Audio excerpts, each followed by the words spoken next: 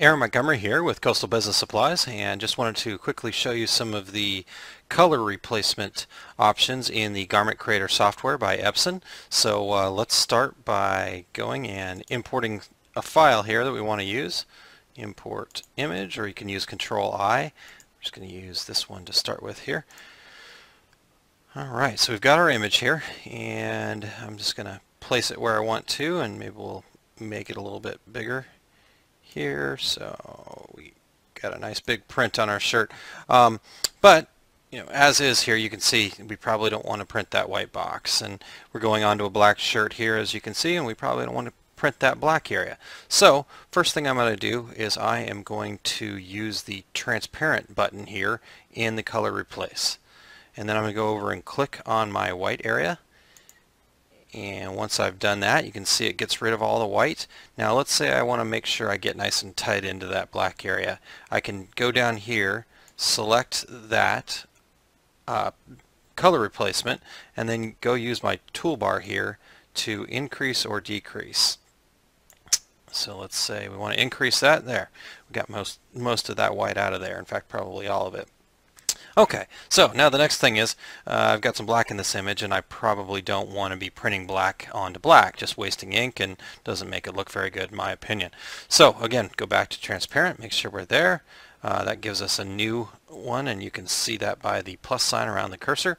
And again, I'm going to go select in the black area. But before I do that, if I just selected the black area as is, it's only going to take that black right there. I do want to uncheck the only neighboring areas box here, so it'll grab all the black in the file. And there we go. Okay, we got rid of it. Again, can go in and select that black that we just replaced and go more or less and make it as sharp and neat as we need to.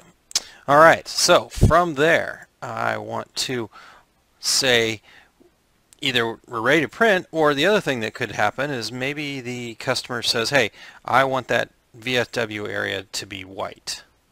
So now I'm going to go back to my color replace, and I'm going to go color replace, and I'm going to pick white, and I'm going to go only neighboring areas because I only want to pick what's in here. And I'm going to select that, and now I've made that white. And I can also then go and do the same thing where I add more color, make sure I get it all the way to the edge, all those types of things. But once I've done that, I would just do the same thing with the other items that I want to select. So I do that again. Let that fill, go back here to white again, click that one more time,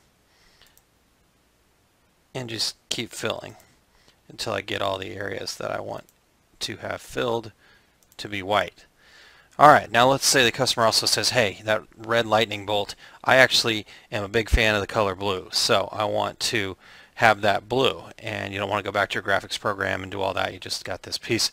Again, we can fix that here. Now we go over and we use the spot color function, and we're going to take off the neighboring area because we want to change all of the red in this. So again, we're going to select the red. Now we've got that right here. We've got the red and the after color replacement. I can go right here into this, get to my color palette, and pull up this color palette, and I can choose from a myriad of different colors here, can enter RGB values, hex values, other things like that. But let's just say we want to do red, or blue, I'm sorry, and there we go. Alright, and we've got that. Looks like it's grabbing a little bit of the red outline there, so again, just go back into here, and I'm going to adjust my bar down to where it's just grabbing those real solid areas for me.